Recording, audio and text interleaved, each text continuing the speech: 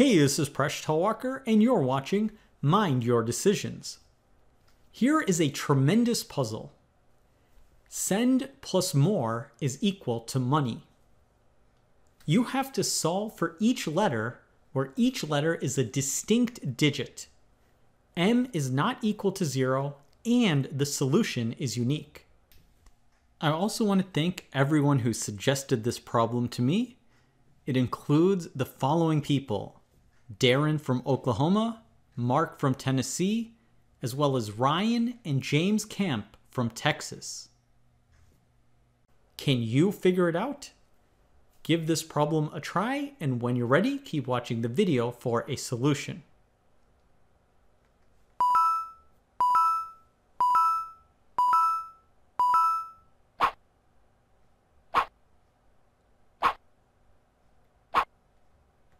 So before I get to the answer, I highly encourage you to work this problem out.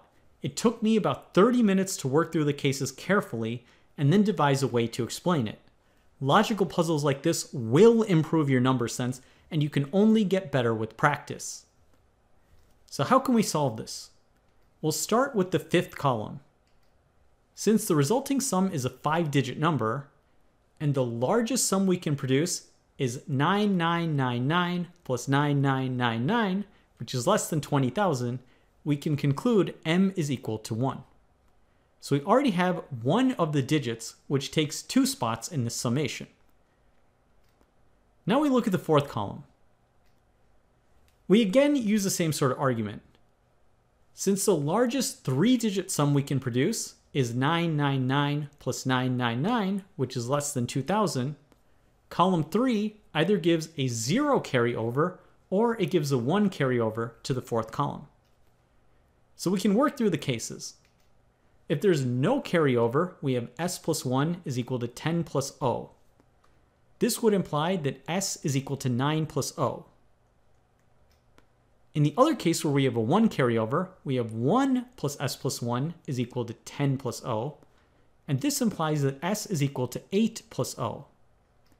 Since s is a single digit, we must have o is equal to 0 or o is equal to 1. Anything larger would produce something larger than 9.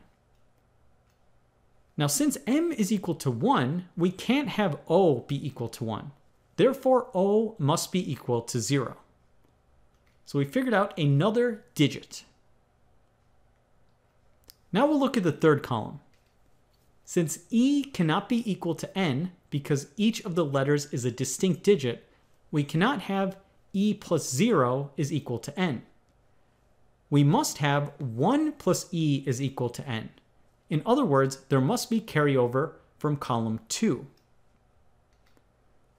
Now since n cannot be equal to 0, we must have e is less than 9. Consequently, column 3 cannot produce any carryover to column 4. So we're going to look at column 4 again, and we must have s plus 1 is equal to 10, which means s is equal to 9. So we figured out another digit. Now we look at the second column. There must be carryover from this column into the third column. So we must have n plus r is equal to 10 plus e, or if there's carryover from the first column, we have 1 plus n plus r is equal to 10 plus e. So let's work through the first case. Since we have 1 plus e is equal to n, we can substitute that in for n. We have 1 plus e plus r is equal to 10 plus e. This would imply that r is equal to 9. However, we cannot have r equal to 9 because s is equal to 9. So we eliminate this possibility. So we solve the second case. This implies that 1 plus 1 plus e plus r is equal to 10 plus e, which then implies r is equal to 8. So we figured out another digit.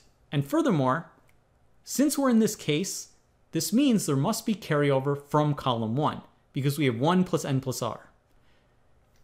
So we'll keep track of all of this, and we have r is equal to 8, and we know that there must be carryover from column 1. So we look at column 1. Since y cannot equal 0 or 1, those digits are already used, we must have d plus e is greater than or equal to 12. Now since D and E cannot be equal to 8 or 9 because those digits are used, we only have a couple possibilities. We could either have 7 plus 5 is equal to 12, or we could have 7 plus 6, which is equal to 13. So one of the digits, E is equal to 7 or D is equal to 7. Now suppose that E is equal to 7. In that case, E plus 1 will be equal to 8, which is equal to N. But this is not possible since R is equal to 8. So we can eliminate that E is equal to 7. This means D is equal to 7, which means E is equal to 5 or 6, because 7 plus 5 is equal to 12, or 7 plus 6 is equal to 13. So what would happen if E is equal to 5 or 6? Well, suppose E is equal to 6. In that case, E plus 1 is 7, which would be equal to N. But this is not possible because D is already equal to 7. So we must have E is equal to 5, which means E plus 1 is equal to 6, which is equal to N.